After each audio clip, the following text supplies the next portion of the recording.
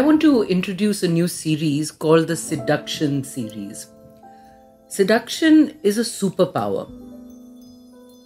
It is the power of influence and enchantment too. It's like we go under the spell of something or someone. Its effect is subtle and also insidious, so we might miss its hold over us, but it has the power to hold us tightly in its grip. We usually think of seduction between a man and a woman, but actually it's everywhere in our lives. It permeates our culture, it's in advertising, in marketing, in politics. It's the same casting of a spell, luring someone towards you with power. But I want to talk about an unconventional way of looking at seduction. It's not just people or marketing on the outside of us, but the inside. Our emotions, for instance, our moods, our thoughts and feelings, our attitudes and our habits, like anger, disappointment, despair, even self-absorption like narcissism. They suck us in and blindly seduce us for long periods of time. And I want to emphasize here that such is the power of negativity, all negativity. It's a dark energy, like a black hole where we disappear into, and it robs us of the possibility of getting out of it. My point is that we allow ourselves to be sucked in by a strong force that we feel we cannot resist. Yet, we are co-creators in this force, and we are co-creators of our happiness. Then why do we do this? Simply because we don't know we have another choice. The purpose of this series is to learn ways to see through the gloom to the other side, where hope lives. There is a win we really want to get to. That is its purpose. Life always gives us a win in every challenging, stressful situation. It's our job to find it. So, through this series, let's explore the real reason underneath our attraction to these unpleasant emotions, why we allow ourselves to stay in the dark, and let's explore the journey to the other side of the rainbow, shall we?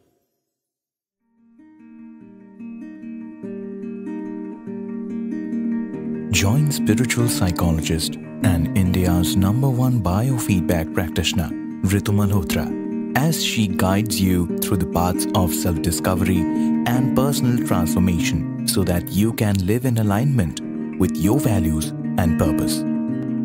You are listening to the Cellular Alchemist Podcast, and here's your host, Ritu Malhotra.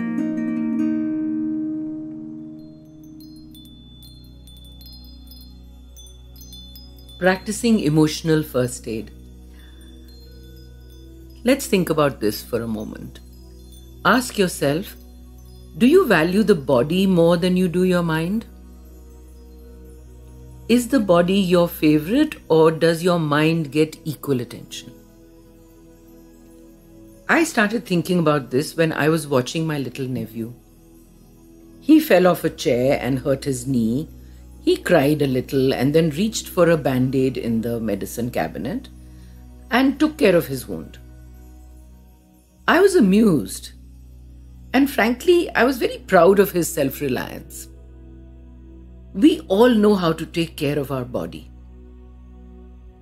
But what do we know about our psychological health?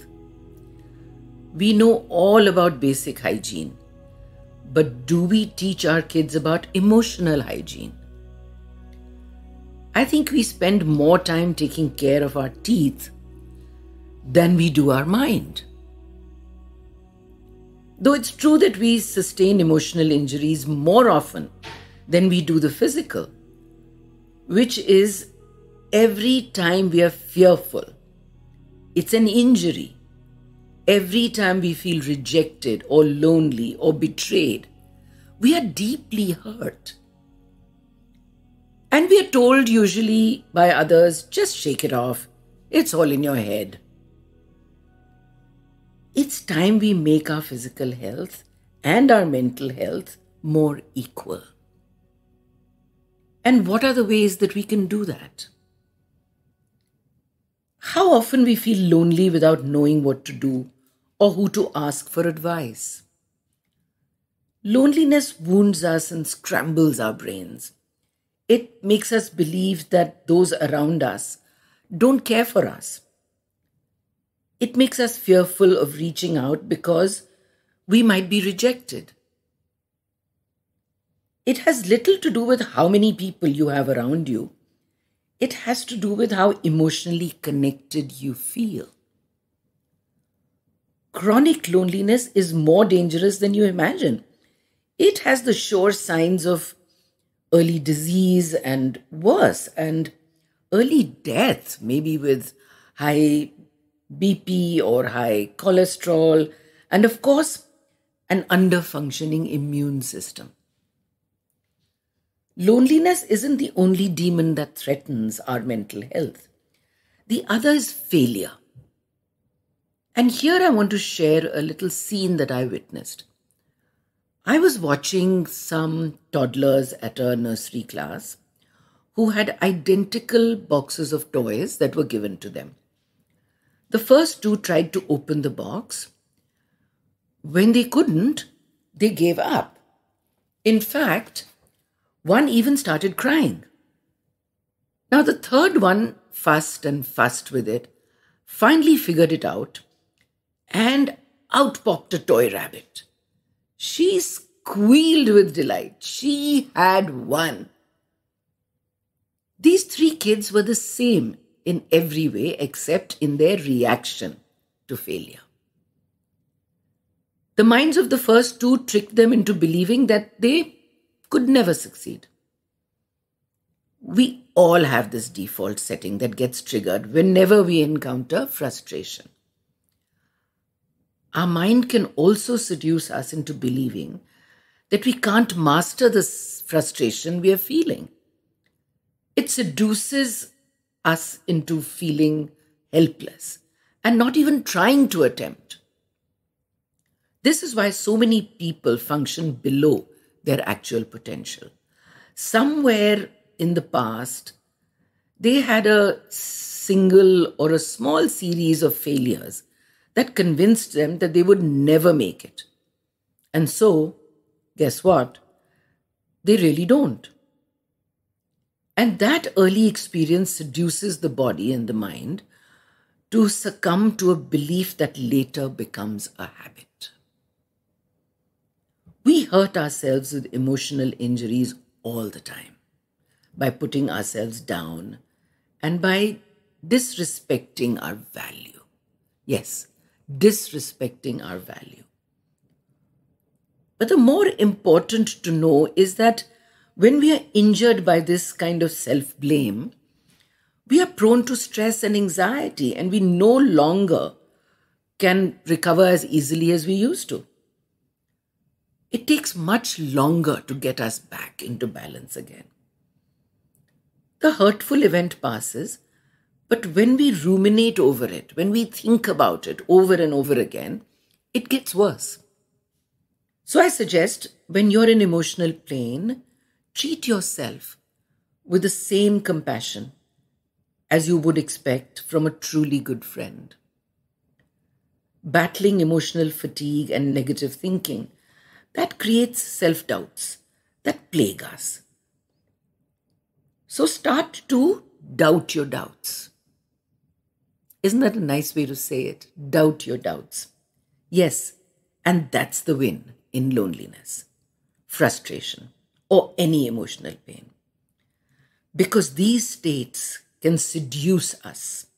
Yes, I mean they can seduce us into wallowing in discomfort and doubt. So don't cover it up with a band-aid. Instead, face it with professional help. This way, you change your responses to failure by protecting your self-esteem. You not only heal your feelings, but you build emotional resilience and you give yourself a chance to thrive. Just imagine a healthy feeling world. What if there was less depression, less pessimism, and people worked towards feeling better about themselves? Yes, I can imagine it, as John Lennon said. And I wish that you can imagine it too. That's a super win.